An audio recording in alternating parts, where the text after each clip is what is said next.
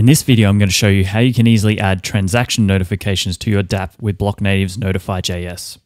So we have a simple dApp here that just sends a transaction. We grab the provider from the window object that MetaMask injects. We instantiate Web3 with that provider, and then we send a transaction when a button is clicked. So we can see that in action here.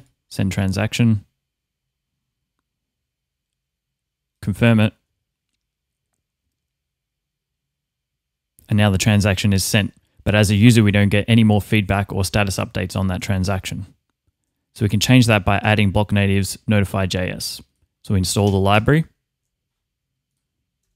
We can go ahead and import the library, import Notify from BNC Notify. Then to initialize Notify, we call the Notify function and we pass it an initialization object. So the first required parameter is a dApp ID, and this is just an API key that you can create at account.blocknative.com. Next up, we need to pass it a network ID, and this is the network that you'll be running transactions on. So I'm just going to set it to 4, the Rinkeby test network for this demo. So that's all we need to do to initialize Notify. Next up, we need to pass it a transaction hash from the transaction we're sending. That way, Notify can track the transaction through the mempool and provide status update notifications. So we can do that by listening for the onTransactionHash method. We pass it a callback that will get past the transaction hash.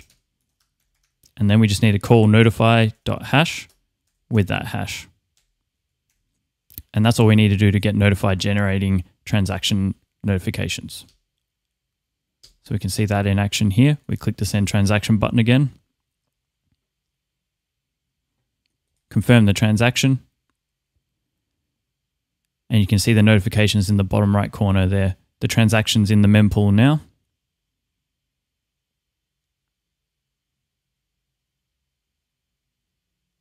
And the transaction is confirmed. So that's all you need to do to add transaction notifications to your dApp with Blocknative's Notify.js.